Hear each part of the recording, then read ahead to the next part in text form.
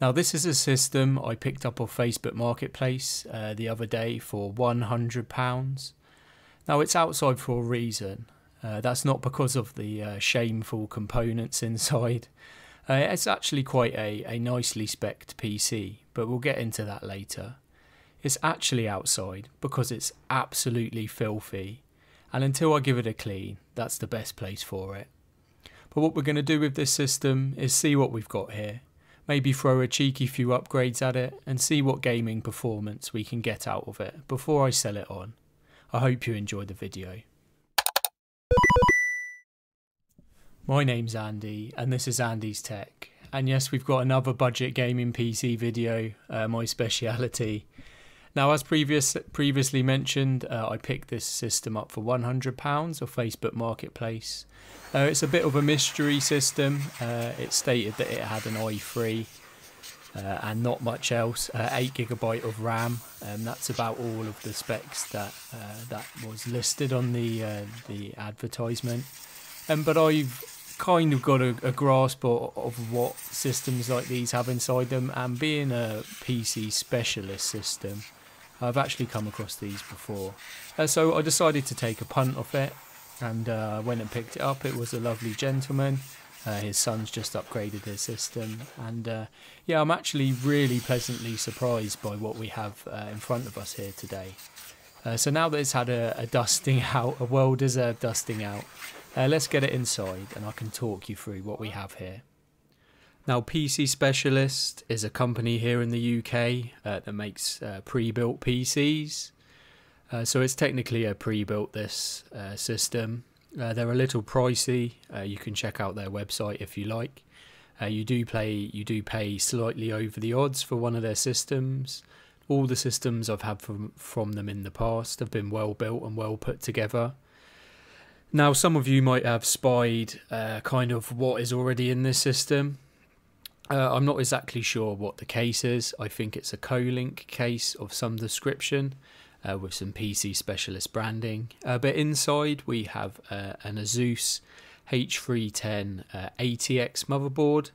It's a bit of a strange board. It's ATX height ways, but it's MATX length ways. It's not a full ATX board. And being a H310 board, that means we're on the Intel 8th and the 9th gen platform. We actually have a little i3 9100F in the system here today. This is a 4-core, 4-thread CPU with a base clock of 3.6 GHz and a turbo speed of 4.2 GHz. It's a good little chip. I purchased one of these when they were released in 2020, I think.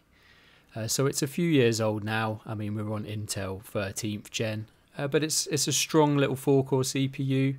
Now 4 cores do struggle a bit in 2023 with some of those harder to run titles, but it should still be able to put up a good fight. Now, you also may have noticed that there is a single stick of RAM, and that is an 8GB stick of 3000 MHz Corsair Vengeance. Now, this will only run at 2400 MHz, and being a H310 motherboard, we can't use XMP profiles or anything like that. But this poor kid must have been struggling here with a single channel RAM configuration. His dad did say that he bought the system for him to play Flight Simulator on. Now, I'm no expert, but I'm kind of thinking Flight Simulator is going to struggle on this system. But it's definitely something we can remedy. We have an M.2 slot as well, so we can add an M.2 drive if needed. GPU wise, you spied the GPU as well, I'm sure. We have a GTX 1650, 4GB. It's the GDDR5 version. It's a good little basic budget card. It does look a bit odd in this case. There's quite a lot of room around it. But it's still, as I said before, it's still an okay little card. Should perform well in the esports titles. Power supply wise, we have a 350 watt Corsair unit. It's an 80 plus unit. It's a basic unit, but it will supply more than enough power for the system here today. Now, there was one SATA cable that I spied earlier, and I was kind of praying it was an SSD, but unfortunately it is just a 1 terabyte mechanical hard drive, which is not great really. You don't want to be using a HDD as a boot drive in 2023. But with the prices of SSDs, they're so cheap at the moment. You can pick up a 500 gigabyte drive in the UK for about £18. I've seen them a bit lower as well. 256 gigabyte drives going for about £12.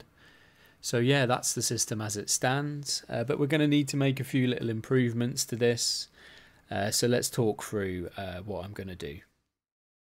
So the first elephant in the room that we have to address, and it's not too obvious to be honest looking at the PC, and that's the CPU cooler. Now it's a PC Specialist own branded one, but it only has a 3-pin power header for the fan, and it's actually running at like an intolerable 3000 RPM. So I'm just going to swap that out for a stock Intel fan. And then we should be able to control the fan speeds and make it less audible. We are aiming to sell this system, so it has to look right and sound right before I sell it on. And that's a free and easy swap to do. The next thing we need to address is the RAM. It currently has one 8GB stick of RAM. I'm not in the position to be selling people single channel RAM gaming PCs. So we're just going to add another 8GB stick in the system. I come across quite a lot of systems with just one stick in, so I tend to build up a supply of odd random sticks of RAM, and I actually have the exact 8GB stick to match it. So we're just going to add that, and what's more, it's only cost me £10. I also have added a front 120mm fan for some extra air intake. Now this is a low powered system and it doesn't create a lot of heat, but just having a little bit of extra air pulled in at the front will just make those temps a little bit lower, and it will just help the system breathe more efficiently. So the last thing I'm going to do to this system is add a boot drive. So I'm going to be adding this 256GB M.2 NVMe SSD.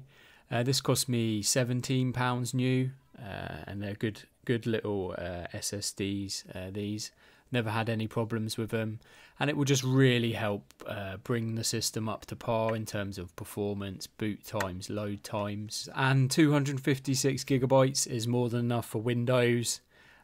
Some files, easy access files, you know, a few programs that you use regularly like Office. If you use Office, that is. I don't even know why I said Office there. Your game launchers, and then a couple of medium-sized games that you play more regularly. The 1 terabyte drive can then just be used as a separate games drive, or just a larger volume of storage. So they're all the upgrades I'm going to make to this system. It's not cost a lot to bring the system up to par, and I'm totaling for this system now at about £127, I think. So that's not bad at all, and it's going to make a nice little first PC for someone. I'll be listing this for £295, so we should make a nice little bit of profit as well. But before we do that, we need to test some games out on it, so let's roll the benchmarks.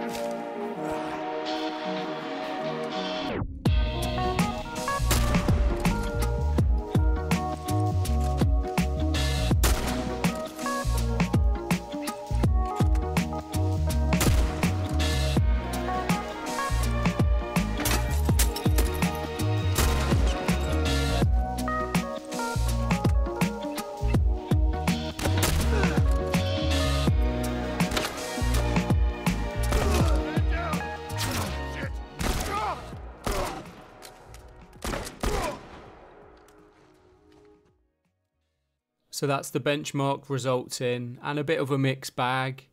It did better in games I thought it wouldn't than games that it did. But really the 4 cores of the 9100F are the limitation here.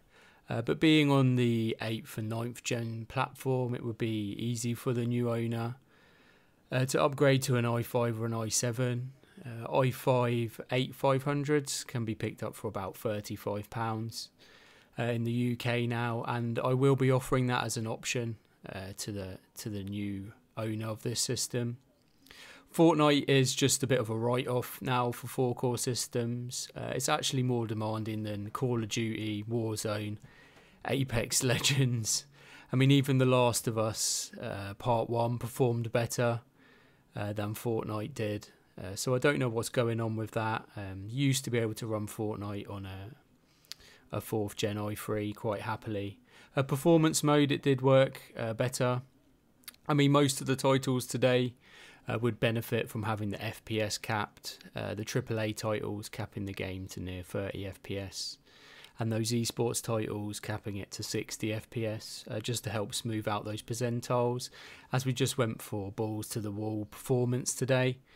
But all in all, for what I paid for it, I think it's a good little system.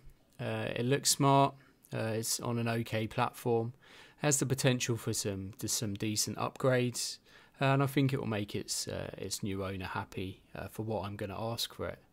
So thank you for taking a look at this little system today. Thank you for watching the video. Thank you for all your support as always, guys. You lot are awesome. If you haven't subscribed to the channel, maybe consider doing so to see some more great content like this. Please leave a like as always, it helps the channel out massively. I also really enjoy hearing what you guys write in the comments. Take care as always, God bless, and hopefully see you in the next one.